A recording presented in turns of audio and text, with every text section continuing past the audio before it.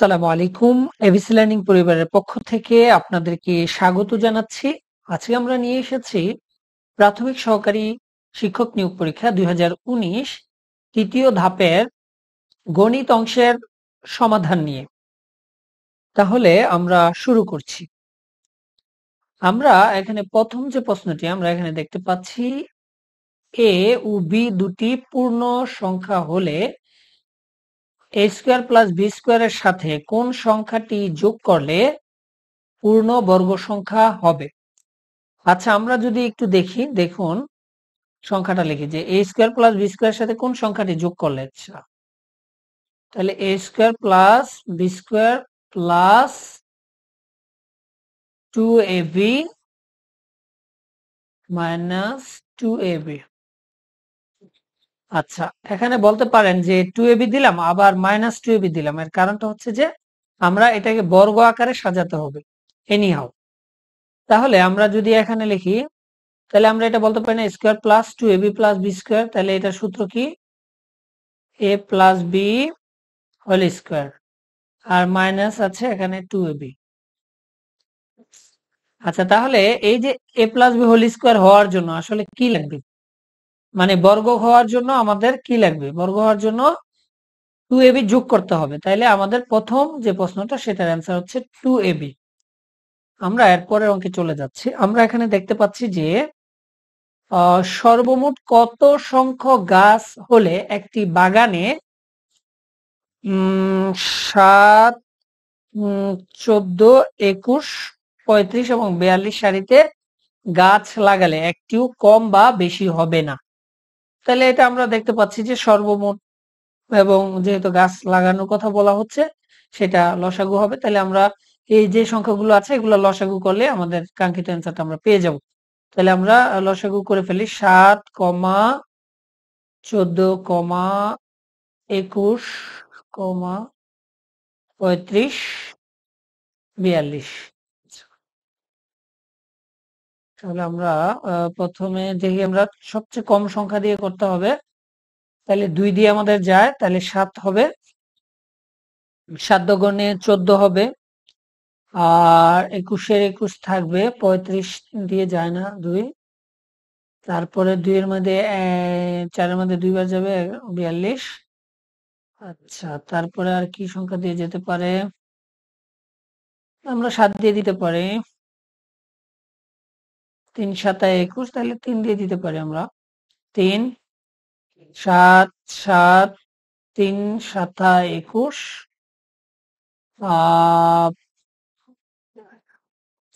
35-এ যাবে না, তাহলে আবার 3 7 21।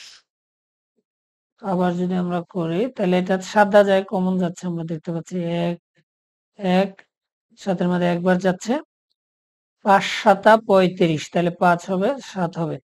তাহলে আমরা এখানে কি কি পেয়েছি? আমরা এখানে পেয়েছি হলো, দেখি আমরা কি কি পেয়েছি।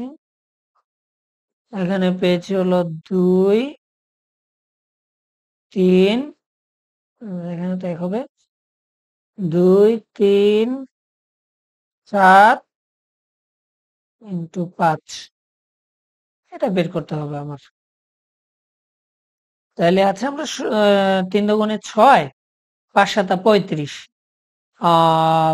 6 35-এ কত হবে আমরা লিখে ফেলি। এখানে আছে 35 আর 6 দিয়ে যদি গুণ দেই তাহলে 5 6 30-এর 0, 5 6 30-এর 0 হাতে থাকে 3, আর 3 6 18 18 19 20 21, তাহলে কত হবে 210। তাহলে এটা কত হবে 210, তাহলে 210 আছে, হ্যাঁ এটাই হচ্ছে আমাদের অ্যান্সার। আশা করি বুঝতে পেরেছেন। আমরা এর পরের অঙ্কে চলে যাব। দুটি সংখ্যার অনুপাত 3:7, দুইটি সংখ্যার অনুপাত হচ্ছে 3:7, উভয় সংখ্যার সাথে 10 যোগ করলে নতুন অনুপাত হবে 1:2। ছোট সংখ্যাটি কত? তাহলে আমরা যদি বলি যে দুটি সংখ্যার অনুপাত ধরি, ধরি বড় সংখ্যাটি 7x, এখানে তো দেখতে পাচ্ছি বড় সংখ্যাটা কি, বড় সংখ্যাটা ধরি হচ্ছে 7x, 7x, আর ছোট সংখ্যাটা ধরি হচ্ছে 3x। আচ্ছা, তাহলে প্রশ্ন মতে এরকম না, প্রশ্ন মতে হচ্ছে আহ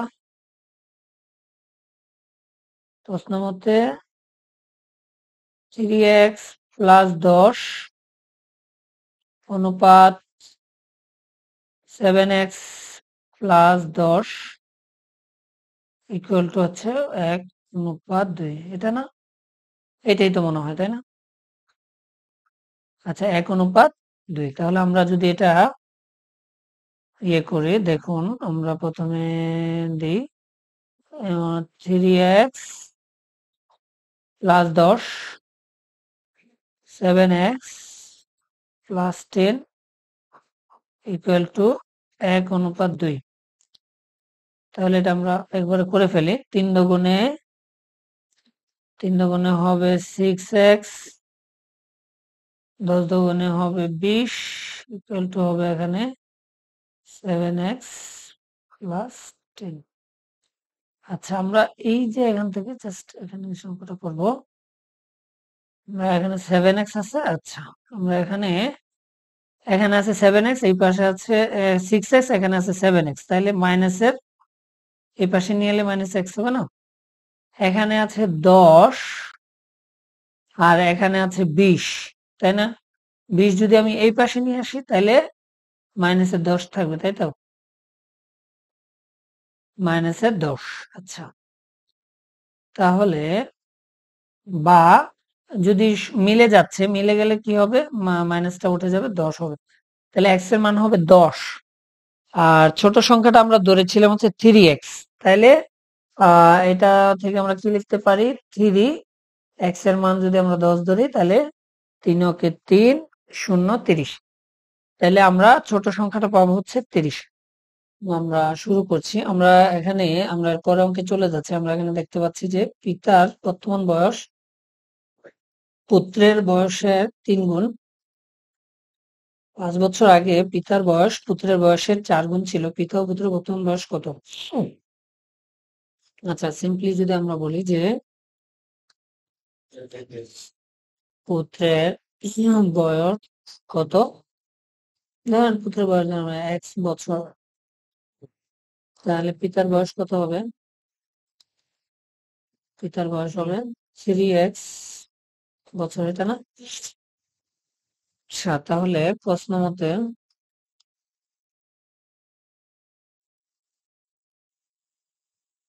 x minus 5 equal to 3x minus 5। আচ্ছা, এটা আমরা কিভাবে লিখলাম? বলছে যে 5 বছর আগে পিতার বয়স পুত্রের বয়সের 4 গুণ। তাহলে পুত্রের বয়স 5 বছর আগে কত ছিল? x থেকে মাইনাস 5 বছর, x থেকে 5 বছর মাইনাস করতে হবে। এখন পুত্রের বয়সের 4 গুণ, তাহলে 4 ইন্টু 4 গুণ, এই যে গুণ দিয়ে দিলাম। আর পুত্রের বয়সের 4 গুণ ছিল। আচ্ছা, তাহলে পিতার বয়স কত হবে? 3x minus 5। পিতার বয়স আর পুত্রের বয়স মিলে গেল। তাইলে আমরা এখানে লিখতে পারি যে এখানে আমরা লিখতে পারি যে 4x, তো 4 5 20, 20, আর এখানে আছে 3x মাইনাস, আচ্ছা হলো 5। আচ্ছা,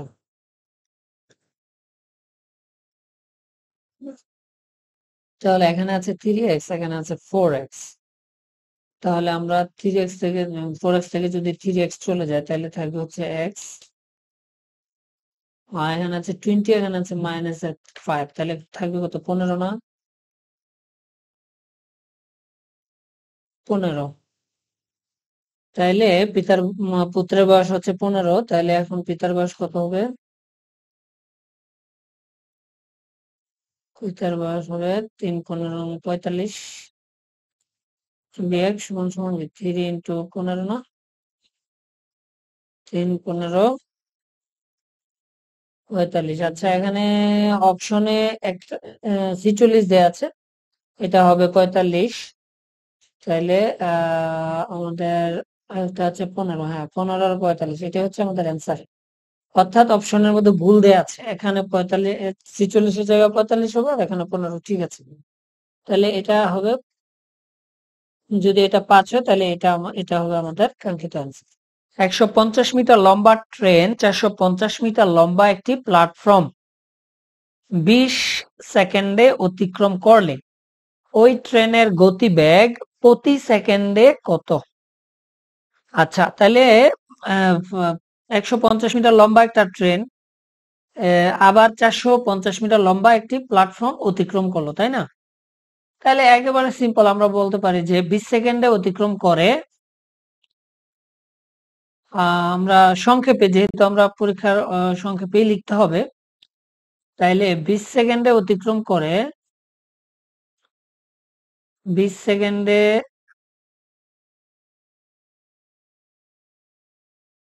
20 সেকেন্ডে অতিক্রম করে, কোনটা কোনটা অতিক্রম করে? 150, এই যে 150 আর 450, তাহলে মোট কত হয়? 400 আর 100 500, আর 50 50 600, তাই না? 600 মিটার। আচ্ছা, তাহলে প্রতি সেকেন্ডে, তাহলে 1 সেকেন্ডে অতিক্রম করে কত হবে? 20, তাহলে নিচে যাবে, আর উপরে হবে 600, এখানে হবে মিটার, ঠিক আছে। এই শূন্য কেটে দিলাম। আমরা এখন যদি 2 দিয়ে এটাকে ভাগ দিই, 6 এর মধ্যে কতবার যায়? 6 এর মাঝে যায় হচ্ছে 3 বার, এখানে শূন্য নিয়ে আসলাম, তাইলে 30। তাহলে আমরা পেয়ে গেলাম যে প্রতি সেকেন্ডে পার হয় 30 মিটার। এটা আপনার একদম মুখে মুখেও আপনারা হিসাব করে এই অঙ্কটা বের করতে পারেন। আচ্ছা, আমরা পরের অঙ্কে চলে যাচ্ছি। 1 থেকে 99 পর্যন্ত সংখ্যা সমূহের যোগফল। আচ্ছা, এটা যদি ধারাবাহিক সংখ্যা হয় তাহলে এটা সূত্র আছে, একটা সূত্র হলেই হয়ে গেল আপনাদের। তাইলে ধারাবাহিক ক্রমিক সংখ্যার যোগফলের সূত্রটা কি? ধারাবাহিক, আমি আবার বলছি, ধারাবাহিক ক্রমিক সংখ্যার যোগফলের সূত্রটা হচ্ছে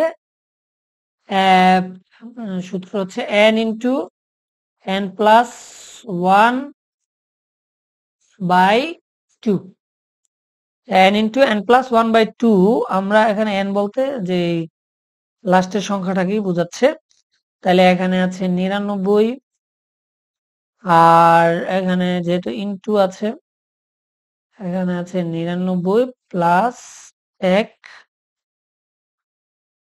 আচ্ছা, এখানে হবে 1, আর হবে বাই 2। আচ্ছা, এটা আমরা করে ফেলি।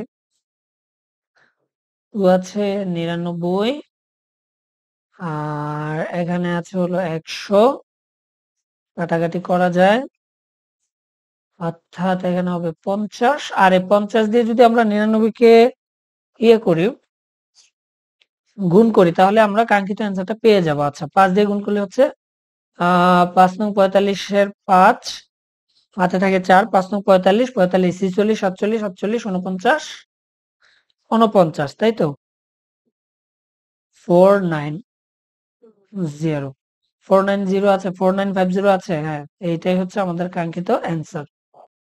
জি, এরপরে অঙ্কে আমরা চলে যাচ্ছি। আমরা দেখতে পাচ্ছি এখানে 3টি পরপর মৌলিক সংখ্যার প্রথম দুটির গুণফল হচ্ছে 91, শেষ দুটির গুণফল হতে হবে 143, সংখ্যা 3টি কত? আচ্ছা, আমরা দেখি 7 11 77 হয় না, এটাও 7 11 77, 11 13 গুণ হচ্ছে না, এখানে 7 13 91, এটা হচ্ছে। আবার 11 দিয়ে যদি 13 কে আমরা দেখি, 7 প্রথম দুটির গুণফল 13 দিয়ে, তাহলে 7 11 কি 7 3 7 21 এর 1, হাতে 2, 7 7 আর 2 9, 91। আবার 13 কে যদি আমরা 11 দিয়ে গুণ দেই, তাহলেও আমাদের 11, 13, 143 এটা হয়ে যাচ্ছে। তাহলে আমাদের কাঙ্ক্ষিত অ্যান্সার হচ্ছে এটা, ঘ নাম্বারটা। আমরা এর পরের অঙ্কে চলে যাচ্ছি। আমরা এখানে দেখতে পাচ্ছি যে ক ও খ একত্রে একটি কাজ 10 দিনে শেষ করতে পারে। খ একা কাজটি 14 দিনে শেষ করতে পারলে ক একা কত দিনে কাজটি শেষ করতে পারবে? আচ্ছা, এটা আমরা যদি একটু সহজভাবে চিন্তা করি, তাহলে ক ও খ একত্রে যেহেতু 10 দিনে করতে পারবে, আবার খ কাজটা 14 দিনে করতে পারবে, তাহলে ক খ থেকে যদি খ বাদ দিই, তাহলে ক এর কাজটা আমরা বের করতে পারবো। তাহলে একদিনের কাজটা আগে বের করতে হবে। তাহলে ক খ একত্রে একটি কাজ একদিনে করে কত অংশ? তাহলে তাহলে আমরা ক এর যেহেতু কাজটা বের করতেছি, দেখুন আমরা ক একদিনে করে কত অংশ কাজ সেটা আমরা বের করব। আচ্ছা, তাহলে আমরা বলছিলাম না ক খ থেকে খ বাদ দিলে ক অংশটা বের হবে। তাহলে ক খ একদিনে করে কত অংশ কাজ? 10/1 অংশ। আর খ করে কত অংশ? খ করে হচ্ছে একদিনে করে 14/1 অংশ। তাহলে আমরা যদি এটাকে 10 এবং 14 এর লসাগু কত হয়?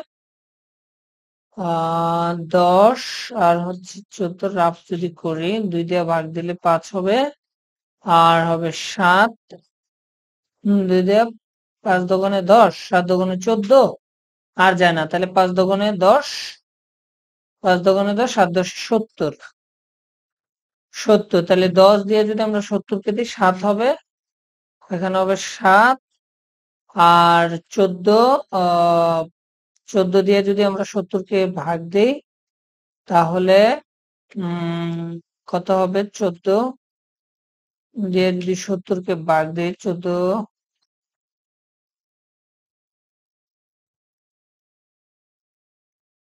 5 14 70 না, 4 5 20, আর হচ্ছে 2 5 এর 5 2 70। ঠিক আছে, তাহলে 5 14 70।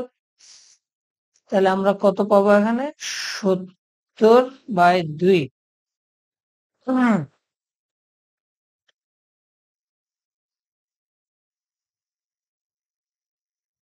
আচ্ছা, তাহলে একদিনে করতে পারবে। তাহলে আমরা যদি এটাকে এইভাবে করি, কাটাকাটি করি, 2 ওকে 2,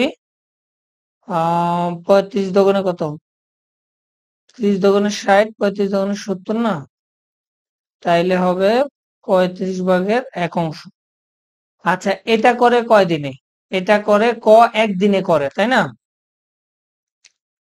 তাইলে এত অংশ করে একদিনে, আমরা যদি বলি 35 অংশ করে, এত অংশ কাজ করে একদিনে। আচ্ছা, তাহলে এখন একদিনে করে, এখন সম্পূর্ণ অংশ, তাহলে একদিনে করে এত অংশ কাজ, একবার সম্পূর্ণ অংশ, সম্পূর্ণ অংশ করে, সম্পূর্ণ অংশ যখন করতে যাবে তখন এটা উল্টে যাবে না, তখন 1 ইন্টু 35/1 হবে, 1 1 কাটা হবে, সমান সমান 35। তাইলে একা কাজটা কতদিন লাগবে? 35 দিন লাগবে তার করতে। আমরা আবার বলছি, একদিনে করে, অর্থাৎ একদিনে করে 1/35 অংশ কাজ, 35/1 অংশ কাজ। এখন একবার সম্পূর্ণ অংশ করতে 35 দিন লাগবে, এটা মুখস্থ। তাহলে 35/1 যদি একদিনে করে, তাহলে পুরো কাজটা করতে 35 দিন লাগবে, এটাই আর কি। আমরা তাহলে একবার সম্পূর্ণ অংশ কাজ করতে লাগবে তার কতদিন? 35 দিন। তাহলে এখানে 35 হচ্ছে আমাদের অ্যান্সার। আমরা দেখতে পাচ্ছি এখানে এরপরের অঙ্কে দেখতে পাচ্ছি যে এক ব্যক্তি গাড়ি যোগে ঘন্টায় 60 কিলোমিটার বেগে কিছু দূর অতিক্রম করে, ঘন্টায় 40 কিলোমিটার বেগে অবশিষ্ট পথ অতিক্রম করলো। সে মোট 5 ঘন্টায় 200 কিলোমিটার অতিক্রম করে। সে 60 কিলোমিটার বা ঘন্টা বেগে কত কিলোমিটার গিয়েছিল? আচ্ছা, এখানে প্রশ্নে ভুল আছে। এখানে যদি মোট এই যে 5-এর জায়গায় যদি 4 ঘন্টা হয় তাহলে অঙ্কটা সঠিক হয়। তাহলে 4 ঘন্টা হলে 120 অ্যান্সার হয় আর কি। আচ্ছা, এখন এটা আমরা যদি 5 ঘন্টা ধরে করি তাহলে আমাদের অ্যান্সারটা হবে। তাহলে আমরা একটু দেখি। তাহলে এক ব্যক্তি গাড়ি যোগে ঘন্টায় 60 কিলোমিটার বেগে কিছু দূর অতিক্রম করে, তাই না? তাহলে আমরা বলতে পারি 60 কিলোমিটারে অতিক্রম করে x কিলোমিটার। তাইলে 60 কিলোমিটারে কত পথ অতিক্রম করে? 60 কিলোমিটারে অতিক্রম করে সমান সমান x মিটার। আচ্ছা, তাহলে x মিটার যদি অতিক্রম করে তাহলে 40 কিলোমিটারে অতিক্রম করবে কত? যেহেতু সম্পূর্ণ পথ 200 কিলোমিটার অতিক্রম করে, 60 কিলোমিটারের x যদি বাদ দিয়ে দিই তাহলে তো আমরা 40 কিলোমিটার পথটা পাবো, তাই না? 200 মাইনাস x কিলোমিটার। ওকে, এখন ব্যাগে অতিক্রম করলে সে মোট 4 ঘন্টায় 200 কিলো, সে 60 কিলোমিটার বা ঘন্টা বেগে কত কিলোমিটার গিয়েছিল। এখন সে কত কিলোমিটার গিয়েছিল সেটা হচ্ছে আমাদের বের করতে হবে। আচ্ছা, এখন আমরা তাহলে এখন আমরা লিখতে পারি কি? তাহলে প্রশ্ন মতে, আচ্ছা তাইলে প্রশ্ন মতে যদি এটা আমরা একটু মুছে ফেলি, আচ্ছা না মুছেই করি, তাহলে আমরা প্রশ্ন মতে এটা দিতে পারি না যে প্রশ্ন মতে 60 কিলোমিটার যায়, 60 কিলোমিটার যায় মানে x কিলোমিটারে, তারপরে হচ্ছে দুইটা মিলেই তো পুরো সংখ্যাটা হয়েছে, তাই না? তাইলে আমরা বলতে পারি আবার 40 কিলোমিটারে যায় 200 মাইনাস x কিলোমিটার। এই টোটালটা যায় কয় ঘন্টায়? 4 ঘন্টায় না? এই টোটালটা যায় 4 ঘন্টায়। বা এখন আমরা এটার কি লসাগু করতে পারি। এই 60 এবং 40-এর লসাগু হচ্ছে 120। তাহলে 120 যদি লসাগু হয়, 60 কয়বার যায়? 2 বার যায়। তাহলে এখানে থাকে হচ্ছে 2x আর হচ্ছে প্লাস 40। এই 120-এর মধ্যে কয়বার যায়?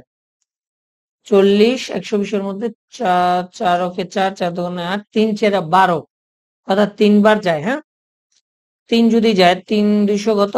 600। 3 200 600 মাইনাসের মাইনাস 3x, তাই না? 3x হবে, এখানে থাকবে 4। আচ্ছা, বা আমরা এটা লিখতে পারি না, বা এটার সাথে এটা চলে গেল।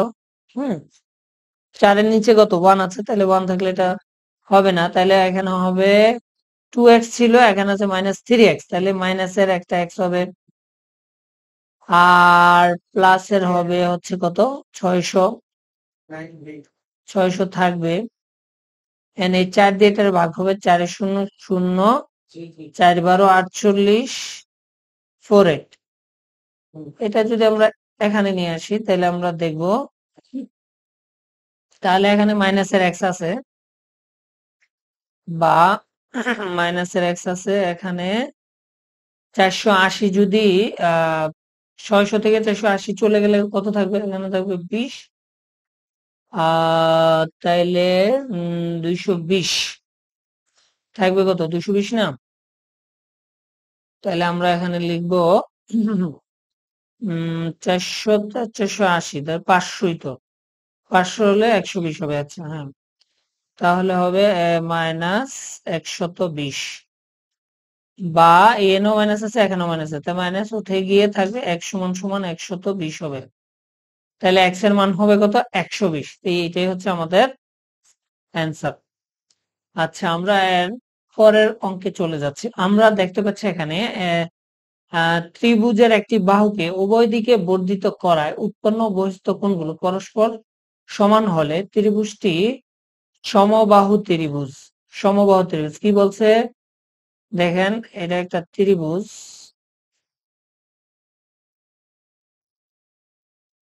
যদি এদিকেও বাড়ায় এদিকেও বাড়ায়, উভয় দিকে বাড়াইলে দেখেন এই কোণটা আর এই কোণটা সমান না, আবার এদিক দিয়েও সমান হবে। তাহলে এই কারণে এটা কি সমবাহু ত্রিভুজ। আচ্ছা, তাহলে আমরা বলতে পারি কোন শ্রেণীতে যতজন ছাত্রছাত্রী পড়ে প্রত্যেকে তার সহপাঠীর সংখ্যার সমান টাকা চাঁদা দেওয়ায় মোট 420 টাকা চাঁদা উঠলো, ওই শ্রেণীর ছাত্রছাত্রীর সংখ্যা কত? এখন আমরা যদি দেখি যে তাইলে মোট ছাত্রছাত্রীর সংখ্যা আমরা বলি, তাইলে ছাত্রছাত্রীর সংখ্যা বলি, ছাত্র ছাত্রীর সংখ্যাটা ধরি হলো x জন, ঠিক আছে? ধরি ছাত্রছাত্রীর সংখ্যা হচ্ছে x জন, তাহলে এখানে ছাত্রছাত্রী পরে প্রত্যেক সহপাঠীর সংখ্যা, তাহলে সহপাঠীর সংখ্যা কত হবে? সহপাঠীর সংখ্যাটা হবে x মাইনাস 1 জন। আচ্ছা, এটা কিভাবে? কারণ আমি সহ আমার সহপাঠীর সংখ্যা, তাই না? আমি নিজে, আমার আরো 40 জন সহপাঠী আছে, তাহলে কি হবে?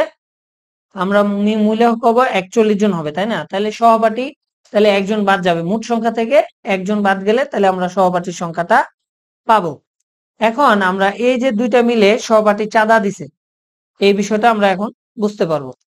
তাইলে এখন সংখ্যা সমান টাকা চাঁদা দেয়, মোট 420 টাকা উঠলো। তাহলে আমি সহ আবার সহপাঠী সহ সহপাঠী এবং সবাই মিলে কত টাকা দিল? তাহলে দেখেন প্রশ্ন মতে আমরা এটা লিখতে পারি না, প্রশ্ন মতে x into x minus 1 equal to 420, এটা না? ঠিকই ধরেছেন, এটাই। আচ্ছা, তাহলে আমরা এখানে কি কি পাচ্ছি? এক্স স্কোয়ার, না? এক্স স্কোয়ার মাইনাস এক্স, ওকে এক্স, আর এটা যদি আমরা এখানে মাইনাস নিয়ে আসি হবে কত? 420, আর এটা হবে 0।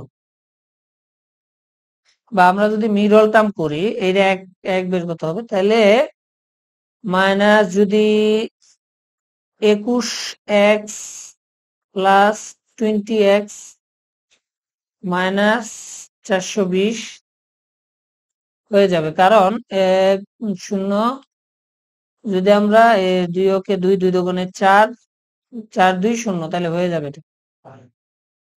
আচ্ছা, তাহলে আমরা x যদি কমন নেই তাহলে কত থাকবে? x মাইনাস 21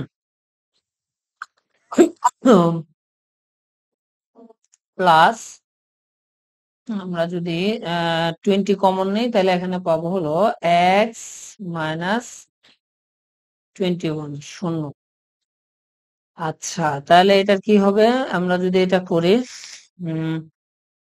আমরা যদি এটাকে এখানে নিয়ে আসি, এখানে নিয়ে এসে যদি করি, তাহলে আমরা কয়টা রাশি পাবো? একটা পাবো হচ্ছে এখানে কি পাবো? এখানে পাবো হচ্ছে x মাইনাস 21, আর একটা পাবো হচ্ছে x প্লাস 20।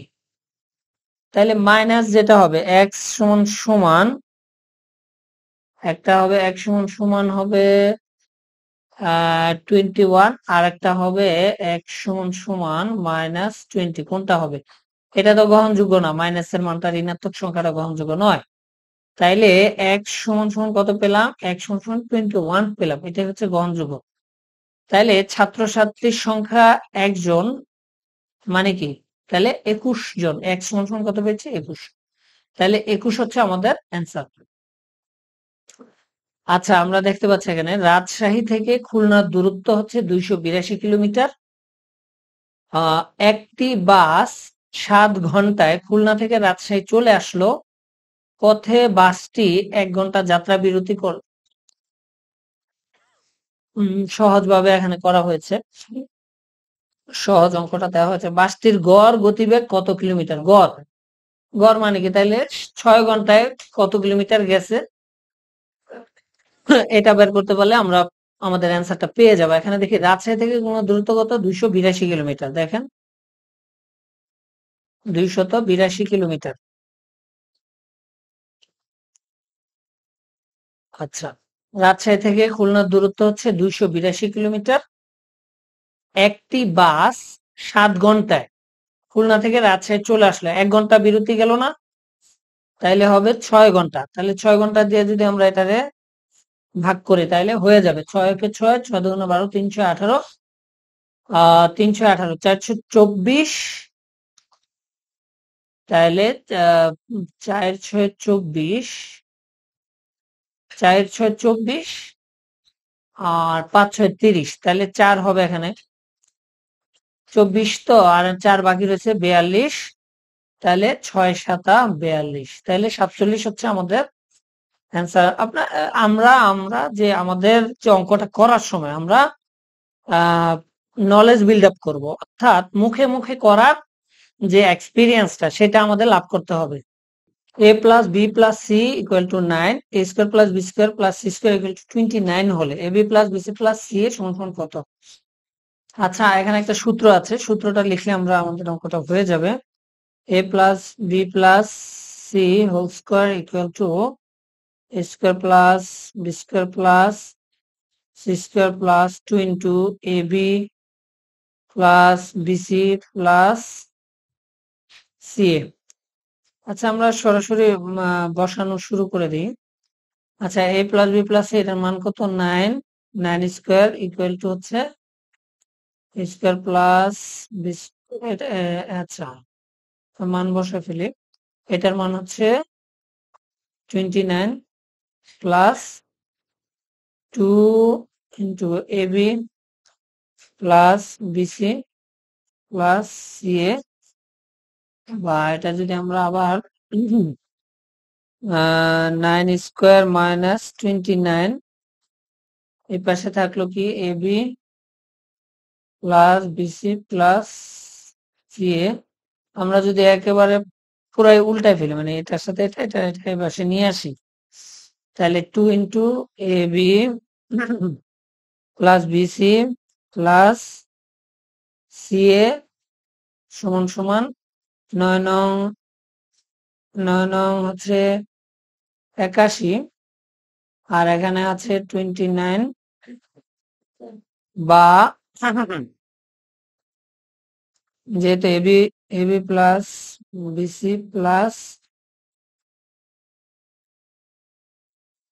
সি এর মানটা চাওয়া হয়েছে আমাদের কাছে, তো 2 অটো নিচে চলে যাবে আর আমরা এখানে অঙ্কটা করে ফেলবো।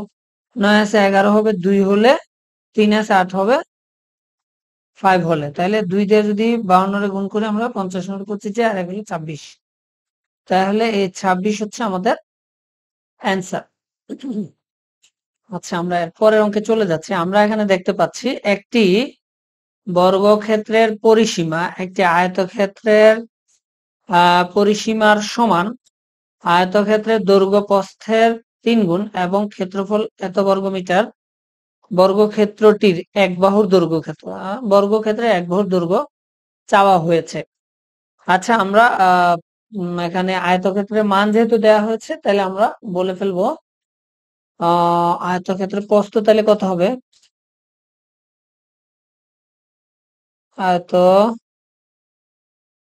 আয়তক্ষেত্রের প্রস্থ হবে তাহলে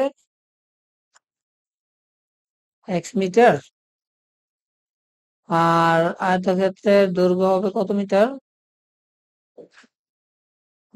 3x মিটার। তাহলে ক্ষেত্রফল কত, এবং ক্ষেত্রফল এত না, তাইলে আমরা বলতে পারি না এখানে 3x² = 768 বর্গমিটার, তাই তো, বা x² সমান সমান আমরা যদি 3 দিয়ে এটার ভাগ দিই তাহলে আমরা পেয়ে যাব 3 দুগুণে 6। আচ্ছা, আমরা যদি এইভাবে ভাগ দিই, এখানে রাফ করি আর কি,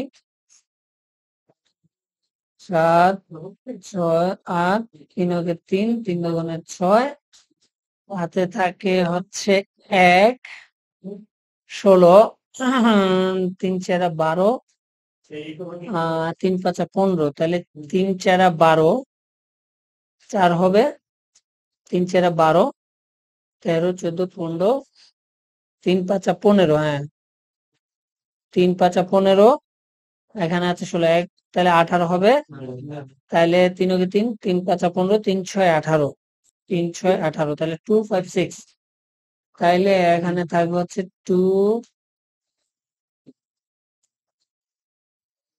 2 5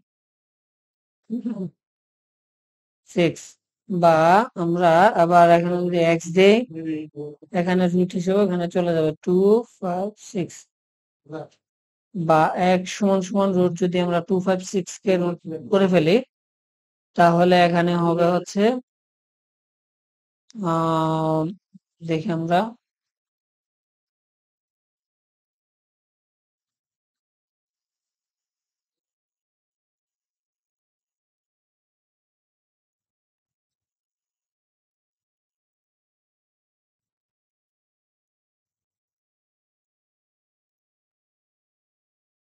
তার মানে এখানে যদি আমরা এই 256 কে রুট করি তাহলে এখানে কত হবে হবে হচ্ছে 16 তাহলে x এর মান কত 16 আয়তক্ষেত্রের প্রস্থ হচ্ছে x আর দৈর্ঘ্য হচ্ছে 3x তাহলে প্রস্থ হবে আয়তক্ষেত্রের প্রস্থ কত হবে এখন প্রস্থ হবে হচ্ছে 16 আর দৈর্ঘ্য হবে হচ্ছে 3 16 48 তাহলে 16 এবং 48 তাই তো আচ্ছা আমরা জানি আমরা এটা আমাদের অঙ্কে করার সুবিধার্থে এটা মুছে ফেলতে হচ্ছে আমাদের যদি আমরা মুছে ফেলি তাহলে আমরা সহজে অঙ্কটা ইয়ে করতে পারবো আমরা দুইটা বিষয় রেখে দেবো এখানে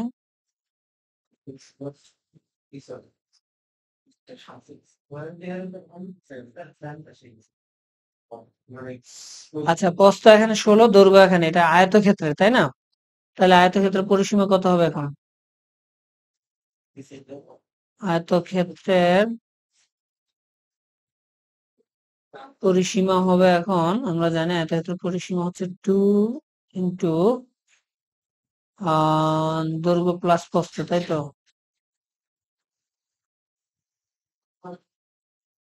তাহলে আমাদের তাহলে এখানে আমাদের হবে 2 ইন্টু 8 আচ্ছা আচ্ছা 12 13 14 14 4 14 4 হাতে 1 5 5 আর 1 হচ্ছে 6 64 আমরা 4 দুগুণে 8 হাতে নাই 6 দুগুণে 12 128 তাহলে আয়তক্ষেত্রের পরিসীমা যদি 128 হয় তাহলে বর্গক্ষেত্রের পরিসীমা তো 128 হবে তাই না আচ্ছা তাহলে বর্গক্ষেত্রে এক বাহুর দৈর্ঘ্য বর্গক্ষেত্রের এক বাহুর দৈর্ঘ্য কত হবে বলুন তো দেখি অর্থাৎ এক বাহুর দৈর্ঘ্য কত হবে এটা তো পরিসীমা মানে পুরা দৈর্ঘ্য তাহলে এটা যদি আমরা 4 দিয়ে ভাগ দিই তাহলে তো আমাদের অঙ্কটা আমরা এক বাহুর দৈর্ঘ্যটা পেয়ে যাবো আর কি তাইলে হচ্ছে আমরা পেয়ে যাব 3 4 12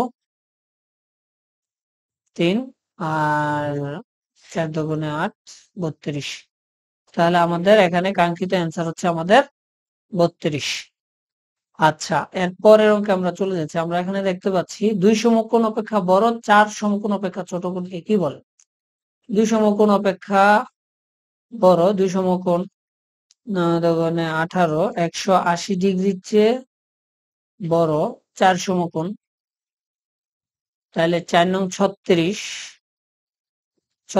তাহলে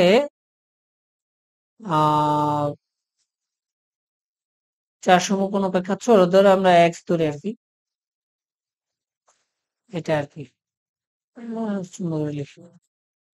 আচ্ছা দেখেন 2 সমকোণ অপেক্ষা বড় বলছে তাই না 180 ডিগ্রি থেকে বড় বলতেছে আবার 300 3 4 সমকোণ না, তাহলে 4 নং 36। তাহলে এই 180 ডিগ্রির চেয়ে বড় 360 ডিগ্রির ছোট কোণকে আমরা বলবো হচ্ছে প্রবৃদ্ধ কোণ। হ্যাঁ, তাহলে আমরা এর পরের অঙ্কে চলে যাচ্ছি। আমরা এখানে দেখতে পাচ্ছি দুটি সংখ্যার গসাগু ও লসাগু যথাক্রমে 2 এবং 360। একটি সংখ্যা 10 হলে অপর সংখ্যাটি কত? এটা একেবারে শর্টকাট সূত্র আছে। তাহলে অপর সংখ্যাটি হচ্ছে আমরা অপর সংখ্যাটি লিখবো যে অপর সংখ্যাটি হচ্ছে জাস্ট যে গসাগু এবং লসাগু দেয়া থাকবে ওটার গুণফল 360, আর 10 দিয়ে আমরা এটাকে জাস্ট কি দেবো, ভাগ দিব। তাহলে আমাদের কাঙ্ক্ষিত অ্যান্সার আমরা পেয়ে যাব। আচ্ছা, আমরা এখানে বলতে পারি না 10কে 10 3 বার যায়, আর 60 এর মধ্যে 6 10 60 36, 6 দোকানে 12, 12 2, 6 দোকানে 12, 12 2 হাতে থাকে কত? 6 দোকানে 12, 12 2 হাতে থাকে 1, 3 দোকানে 6 আর 1 7, তাহলে 72। তাহলে অপর সংখ্যাটা হবে 72। আচ্ছা, আমরা এর পরের অঙ্কে দেখতে পাচ্ছি। আমরা এর পরের অঙ্কে চলে যাচ্ছি। আমরা এখানে দেখতে পাচ্ছি যে শতকরা বার্ষিক কত হার সুদে কোনো মূলধন 10 বছরে সুদে মূলে 3 গুণ হবে। আচ্ছা, তাহলে বার্ষিক শতকরা কত হার সুদে কোনো মূলধন, তাহলে আমরা মূলধন ধরি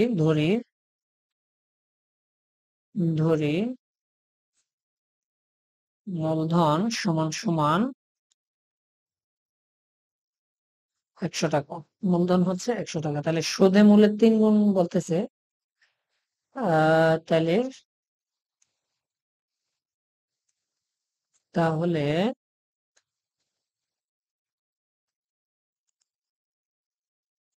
সুদে মূলে হবে যেহেতু 3 গুণ, তাহলে 100 টাকা কিন্তু 3 গুণ যেহেতু বলা হচ্ছে 3 দেবো আমরা, তা হবে 300 টাকা। তাহলে এখানে সুদ কত টাকা? তাহলে সুদ এখানে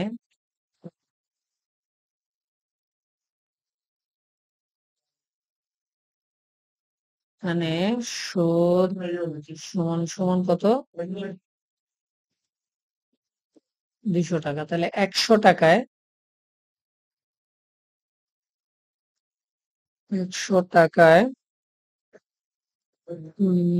10 বছরে সুদ হচ্ছে 200 টাকা।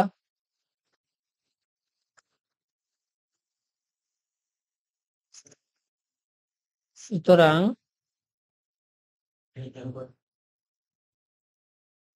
100 টাকায় 1 বছরের সুদ হবে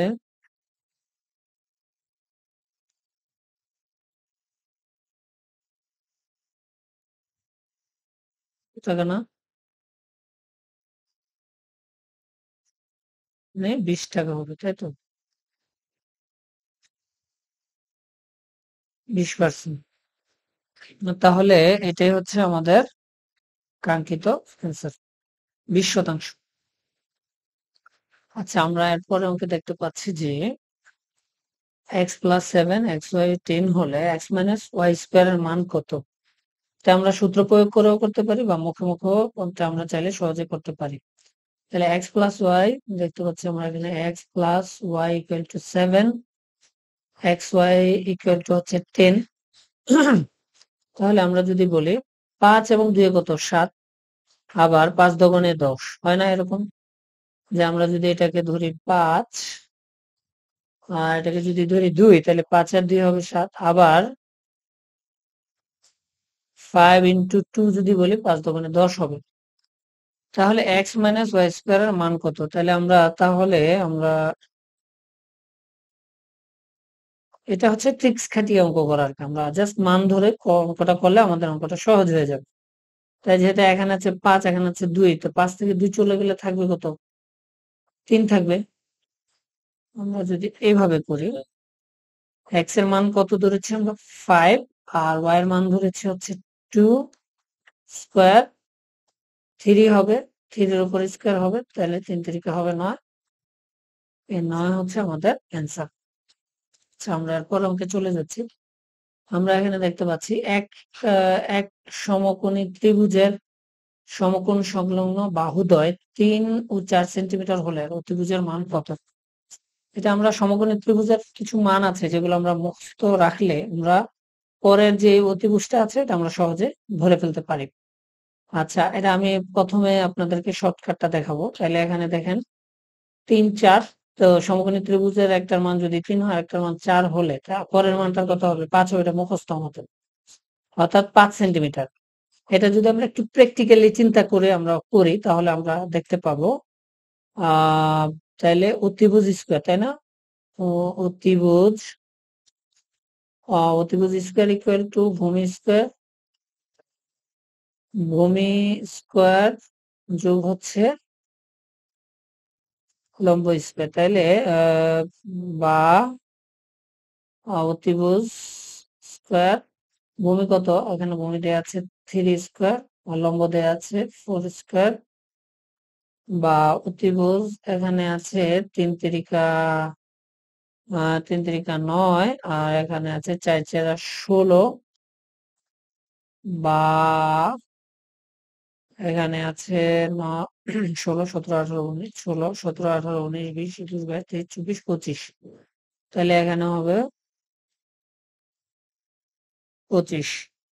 বা আমরা জানি যদি অতিভুজের এখানে স্কয়ার আছে, তো